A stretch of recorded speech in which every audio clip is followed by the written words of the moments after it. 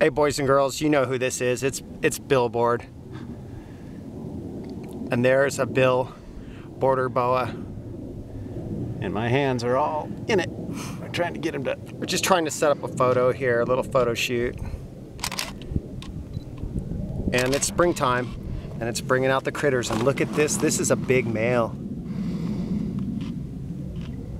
And he's really pretty big. Usually the females Big for a male. are bigger, and this guy's big, so. Look at the real pretty salmon color belly on him. Just a beautiful snake. Really, really nice.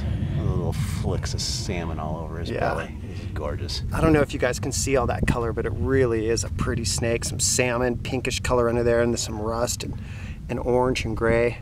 They're gorgeous animals for sure. It's what they look like from Joshua Tree. Yeah.